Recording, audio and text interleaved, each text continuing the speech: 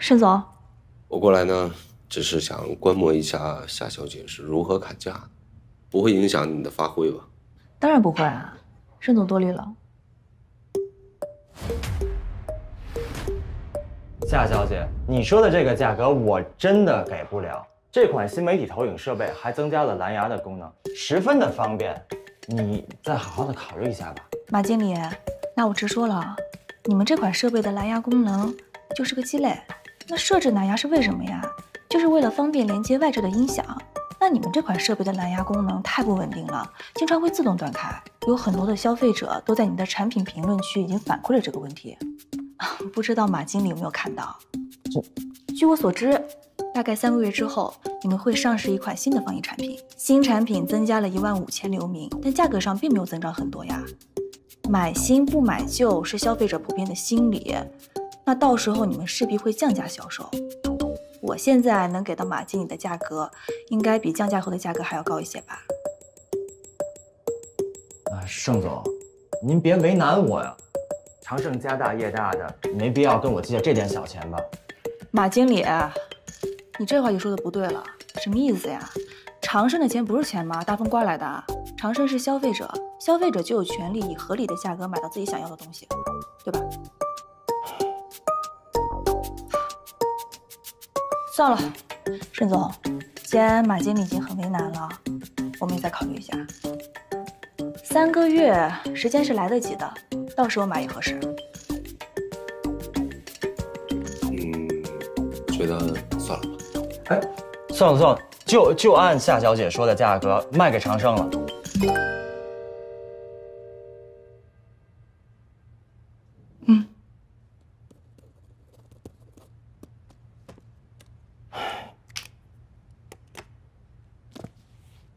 这可是我卖过的最便宜的价格，你可千万别给我说出去。马经理，这个可以放心，我们绝对保密。那这样，盛总，我先走了。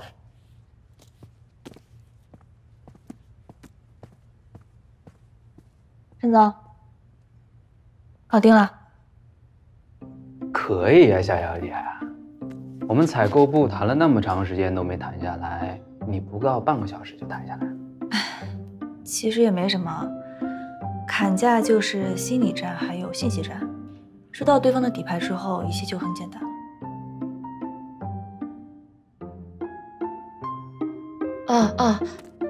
盛总，我都记下来了。盛总，是不是还有2个单子？只要价格我能砍下来，5月份的档期就给我。对，准备好合同吧，等我好消息。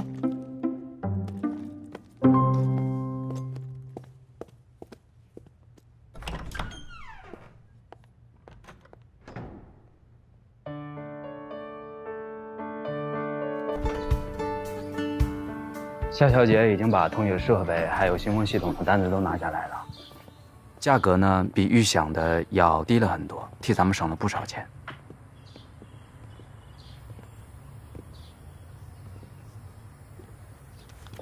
哎，他为什么不到餐厅吃午饭？可能是为了省钱吧。不过夏小姐下午2点约了新源科技，要替我们公司和他们的代理商开会。估计也是为了节省时间，免得来回折腾。安排一下。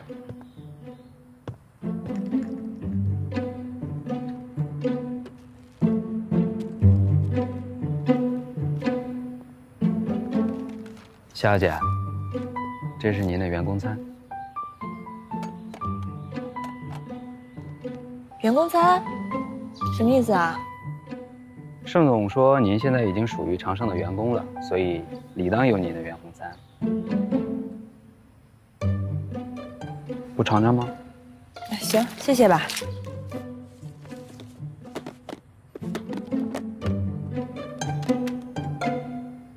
你们长盛的员工餐也太丰富了吧？当然不是了，这盛总吩咐过。